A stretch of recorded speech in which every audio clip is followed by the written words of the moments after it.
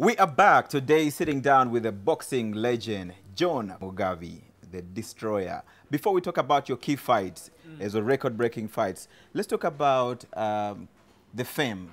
People, so many people look up to you. Bantuanji, including the young youth here and there, they grew up listening and hearing about your name. Tetukula wanganako ninguli. Those generation and this abasinga ndaba bapya abali muno n'abali mu TV n'abali mu radio ne mulimu abalala abakadde bemmanyi. So talk to us about a feel of a boxer. For many years, so many people look up to you. Muli, how does it, how does that make you feel? You inspire millions out there. I think now I've decided that I want to come back to Uganda and live here for about 6 months. I'll go over there, then I come back and train my boys and go there and train my boys because they miss me because they become the again and abuse. Okay. So now we need the gyms. We need the gyms to be everywhere in Uganda. Even now, we want to make it a new boxing. Let's talk about the key fights. John Beast Mugabi. Now, when you go on YouTube, that fight is still on there, where you hit this man out so bad that when he was landing down, he broke his leg. But that's the power of God. Yes. What inspires you in a ring that you fire up so bad that you go out swinging? Like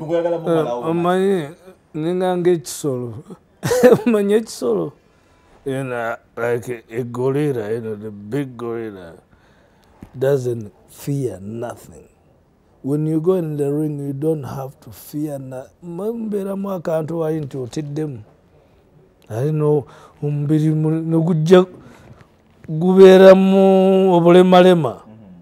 then you're gonna get knocked out. So you will never last in the ring. But not John Mugabi. When I go there, I wanna knock this guy. I know you've met Golola Moses. But Golola Moses, he told me, I repeat, he told me, he's a good friend of mine. He makes me laugh. Actually, he's my hero. And he wants me to train him. Are you sure? Sure. To train him. Because I've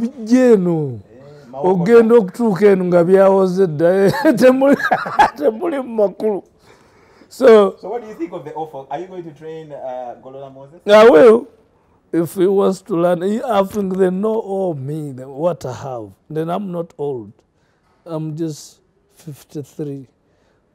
Do you see me? I'm a 53. Do you still work out every once in a while? Do you work out? Do you train? No, I'm a sauna. Sauna. I didn't want the plan, and you have to look good. Yes. Yes. You got to be, and again, you think, not stressing out. Kubanga ofamangunyo we stressing. The Western is a stress. Yachi. Obera nga wekolera bibyo. Family weri okay. Iya onoba.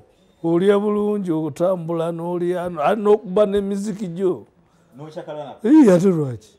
Ate n'akawala koyina okuwasa kalina kuba kato kubanga saagala nze bakadde bakukuza. Akadiya. It's not good. People like us, especially like the beast, we like to enjoy life. You stayed out there for almost 3 decades, a very long time. Katikuluno checha wabadde n'ogamba katikanzire waffe. That what we've been to binji sizikangako mama wange montana hoi mastukanga nze munyolo mutolo. Yes, manya Abaganda bava bugangazi bonna banyole. So a new story bola history wasoma ndi nsoma bulungi. Go to that history.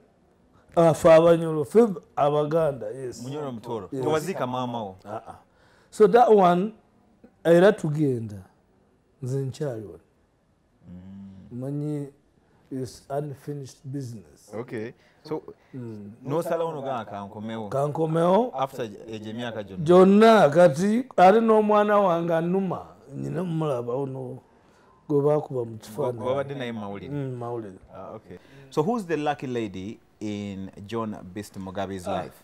You know, there's something I almost forget. You know, I need to go with the woman, but I like the woman to be a Muganda. Hey, you're you know, on the search. Yeah, I'm on the Mani kangende mpola, you know, kangende mpola ko nyizo genda mangu.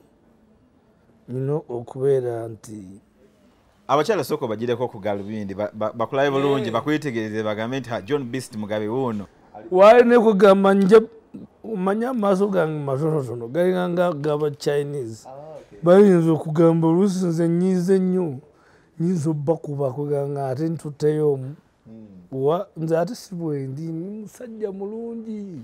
olaba eno TV show eno Goldies abantu bagiraba bangi so we can help put you out there abakyala abagiraba bayinza okwagala okukola ki abali interested kati gwe mukyala kigwonoonyo tugambe ayina kubanga Muganda qualities kyendala zonoonya mu mukyala omukyala kwegamba nga tayogera nnyo musirise nze kyenkola tanfaako nnyo tangoberera kunsikasika ebyo bibi ate simanyi oliwa ate oliwa komawo mangu nze toŋŋamba komawo mangu nze nekomerawo nga nze bwe nnyagala okukomawo oba nenyweredde akabisi kange era kugamba I have to come back slowly.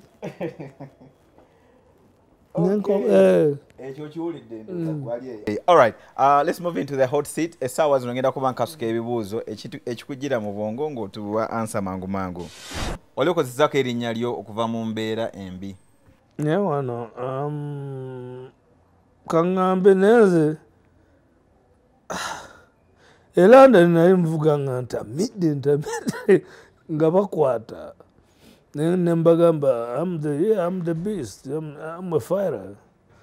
So maybe police tebabimanyi bagamba you have break the law, you drunk. Kumpi bansibe ina myaka nga 15 ne mbagamba bagamba eggaali giveeko kuonywa nnyo. License never gitwala. Ate naye sina ne license nga nkozesa ya Uganda. If you were to write a book oba singa bakeera ku machanga bagala kuwandika ekitabo ku bulamu bo ebikukwatako ne janiyo nituwandiika ekitabo muli mu kuwandika kijja waliwo omuntu ayaŋŋambye nti ayagala awandiike ekitabo kyange waliwo erinnya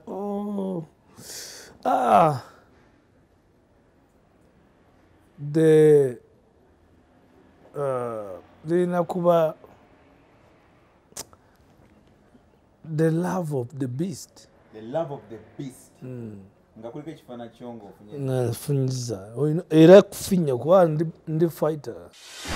When was the last time you had to beat up someone olunaku lw'ojjukire mabegako lwewasemba okukuba omuntu kugamba nga kyakutabukako naawe n'okola ki? Si kumpi juzi wali nga nva munanka mu disco ne kwegamba oli yajja ne mugamba yanziramu babennyonnyonyi n'ofunye ebikonde ng'oyagalamu malawo namukwata wano mundu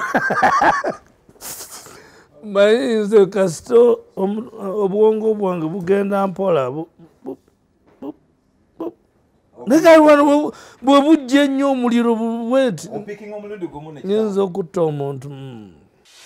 The biggest rumor you've heard about you so far olugambo oluli eyo lwakasinga okuwulira kuggwe? Olugambo sinawulirayo ki olugambo kunze ne Ugandans are happy for the beast. They're just waiting to see what is he gonna do. And that one, I'm waiting to see what government is gonna give us for the sports. And last but not least, Oli Kuliato, you are on a boat and Lake Victoria. You see two people floating on the water. On one side, you see Justin Juko. Juko, yeah. my friend. He's the best friend of mine. And on the other side, you see Godfrey Nyakana. But you can only pull out one person. You can only save one person. But how am I going to do that myself? I can swim. You are on the boat, you need to pull out one person. So who will you save? John Beast Mugabi. Justin Juko on the other side floating. I will save, my man who's here, Nyakana, because we grown up. He was baby when he was studying in, Warikumpi, Nena Guru. Bali bahitaho batya. Kololo High? Kololo High, yeah, Kololo High. So I pulled him where yakuwa munyolo nganzi, so. Justin Juko nole keri. Empolo komaneze mala. Thank you so much, John Beast Mugabi. Olimu Uganda. Where are you going to concentrate most of your effort in Banga Lioliwo? How long are you in Uganda for? Oliwo Banga chi? Chaliwo, sijja kwogera diwe ngenda. Sibulira muntu diwe nvaawo. Wakyaliwo nkyeyagala, ndaba abantu bange wano mbeerawo tewali wano musango.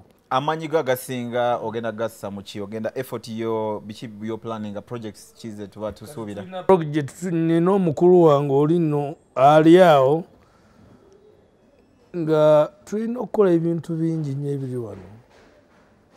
Ate ebinyiiza nti binyoola omutima. Tulina abaana abafe wano n'abawala bakuba ebikonde bayingirira ekikonde bakyagala. Naye kakati tulina okufuna gavumenti eyambe ffe. Tukwatireko tutambuze ebintu bitambulemu. All right, that's about it for today. John Beast Mugabi, kagambo chiki wandi yagadde okusembayo ng'ogamba eri abakulaba. I want to say to them, let's get together and finish this work. And get our